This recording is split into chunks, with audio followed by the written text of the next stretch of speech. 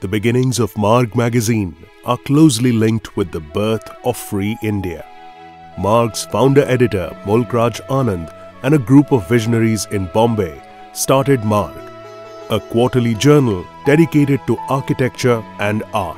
Right from its inception in 1946, Marg has featured writings by influential voices from around the world and has been an exemplary, trailblazing magazine in the Indian cultural space. I believe that what Marg has done during last 75 years is outstanding work. In the last 20 years, I have been a regular reader and occasional contributor to what is unquestionably the greatest magazine of Indian art. Marg, I think I had started reading from the age of 15 perhaps, and I recall an interest being built in the heritage of India. Not only the constructed heritage of India, but of course in the living heritage of India to a great extent. This is what has made Marg iconic. Its design aiding not only the simplification, but also appreciation of complex didactic information and thereby broadening the appeal of specialist content to a wider, diverse audience. Marg's illustrations and articles were fabulous insights into Indian art, architecture, design and creativity as I grew up. Today, Marg is India's oldest art magazine and with over 3,000 articles endures as an excellent archive of the country, its past, present and future. As we enter our 75th year, we bring together friends from different disciplines to share the inspiration they have drawn from Marg's pages over the decades.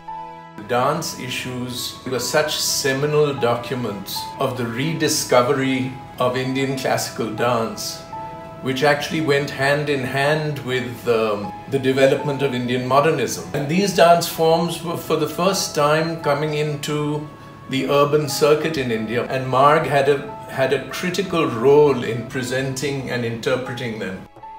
Marg remains in continuous publication because of the support of those who believe in the potential of the arts.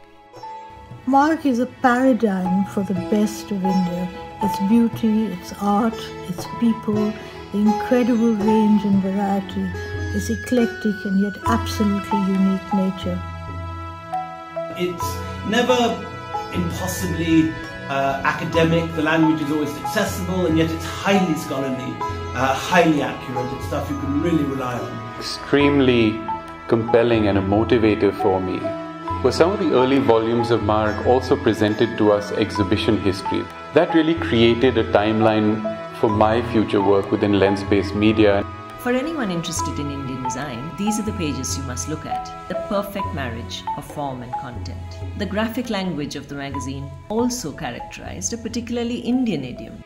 The great thing about Marg is it still continues, and I'm very happy that it is going to have a broader and expanded presence in the new internet world, and hopefully will reach a younger audience. I would insist and request all the people and friends that they should subscribe to Marg and support Marg. And I really couldn't recommend a better way of learning about Indian art than to subscribe to Marg and read it week after week, month after month. You'll learn as much as you possibly can. It's a fantastic magazine. Long may it continue and thrive. Well done, Marg.